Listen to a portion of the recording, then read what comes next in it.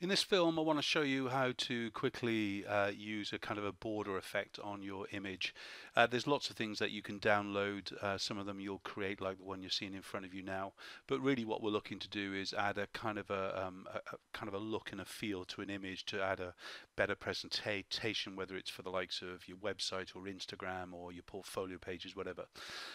So as far as the kind of the basics of what we've got to do, we've got to start with a border.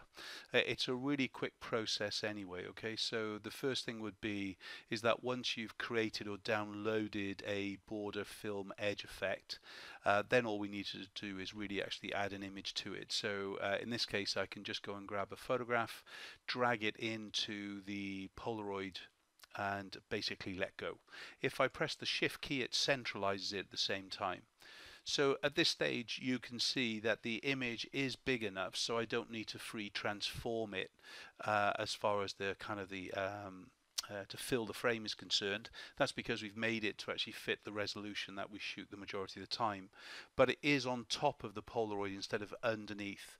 So if I want to just pretty much just kind of bring it below, then all I've got to do is basically drag it to the below the actual Polaroid peel effect and things. This is like a 5:4, 10:8 kind of look of peel and things really.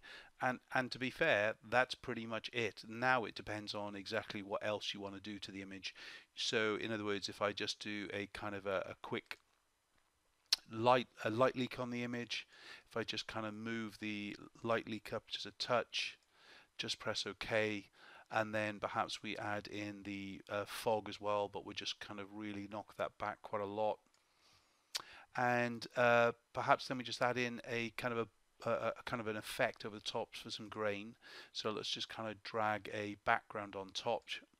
Now remember, majority of the time this can be all actioned as far as the kind of the image is concerned. All right, this is just going to be affecting the image below. So I'm just going to actually click onto that. Alt key just between the two, and it's only going to affect the image.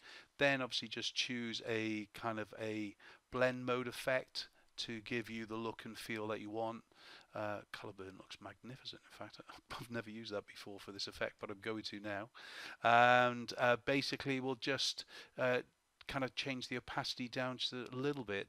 If I want to kind of just blur this texture just a little bit more, I can right click and convert this to a smarter object anyway.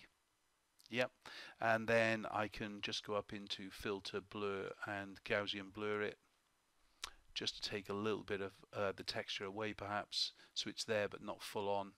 And then if I still want to have a little bit of control, BDX, brush default, black on top, white on top, X to swap them around. And then perhaps I just go in and just kind of paint back the face just a little bit. Let's just bring down the opacity to 20% by pressing the 2 on the keyboard. So this is putting, or protecting I should say, some of the skin effect and things there. So again, a simple technique but really looks effective.